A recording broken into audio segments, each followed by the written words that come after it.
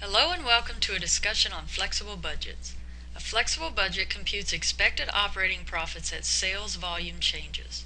Flexible budgets rely on the foundational concepts of cost volume profit analysis. After viewing this video, you should be able to prepare a flexible budget in the format of the contribution margin income statement. You will also be able to project operating income for different levels of sales. You will then compute sales dollar variances and cost variances for the actual units sold using a flexible budget. You will explain how cost behavior impacts operating income.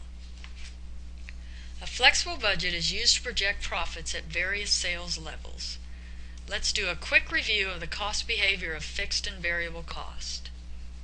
The per unit sales price and the per unit variable cost will not change as sales volume changes. Therefore, the contribution margin per unit will not change as the volume changes. Total fixed costs do not change as sales volume changes. Remember to use the cost behaviors that do not change when preparing flexible budgets. The first step to preparing a flexible budget is to sort costs by variable and fixed and set up a contribution margin income statement. This is done on the left side. The next step is to write the per unit amount beside the sales, variable cost, and contribution margin. Afterwards, select a range of units sold and write them across the top. Next, multiply the per unit amount that does not change by the quantity of units sold for each column. Total contribution margin will be different for each quantity of units sold. Subtract the total fixed cost, which will remain the same regardless of the quantity of units sold. Let's look at an example with some numbers. Management would like to know the estimated operating income when sales are 100,000 and 200,000 units. The contribution margin format income statement is used. Write the format and the amount per unit on the left side next to the line description. The dollar amounts in the column of quantity sold is equal to the per unit amount multiplied by the quantity of units sold. Notice the contribution margin percentage does not change. Fixed costs are the same regardless of the quantity sold. As units sold increases, operating income increases at a greater percentage than sales because fixed costs do not change. A flexible budget can be compared to actual results for a given quantity to determine the reason for the difference in estimated and actual income. The difference in the estimated amount and the actual amount is called a variance. Lower than expected actual cost and higher than expected sales gives a favorable variance. Favorable is better than expected. Actual cost higher than expected and sales lower than expected gives an unfavorable variance. Unfavorable is worse than expected.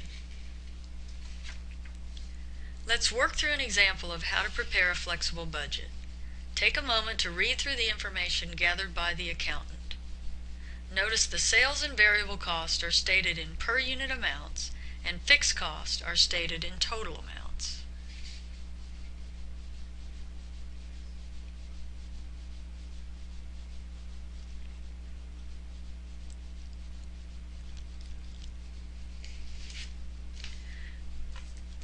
The first step is to write the units across the top.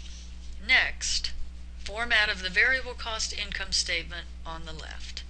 Begin with sales less all variable cost equals the contribution margin. Write the dollar amount per unit beside the description of the variable cost.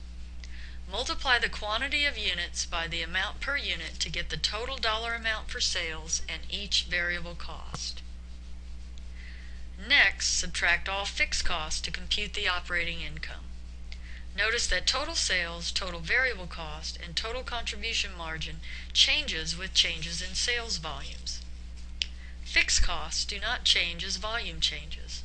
Operating income increases by the same amount that total contribution margin increases because fixed costs do not change.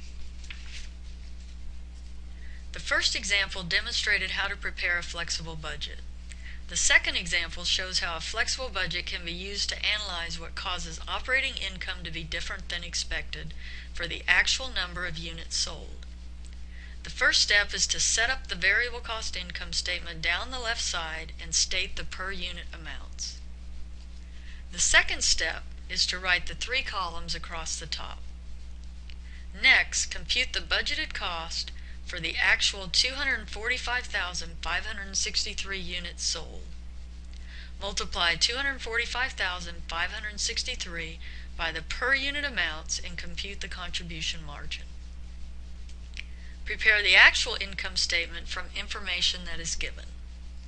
The difference between the budget and the actual amount for each line item is shown in the variance column. Sales greater than budget and cost lower than budget is favorable. This is a good thing. Cost higher than expected and sales lower than budget is unfavorable, a bad thing. The flexible budget shows where the costs were different than expected and what caused the difference in operating income. After viewing this video, you should be able to prepare a flexible budget in the format of a contribution margin income statement and project operating income for different levels of sales. Compute sales dollar variances and cost variances for the actual units sold using your flexible budget. Afterwards, explain how cost behavior impacts operating income. Please go to studymyaccounting.com. Practice as you learn will give you examples of each of the concepts discussed in this video. Work the practice test to verify your understanding. Write the answers out and check your answers to the answers and explanations provided. Please write them out. It will help you to really get it. Thank you for being prepared for class.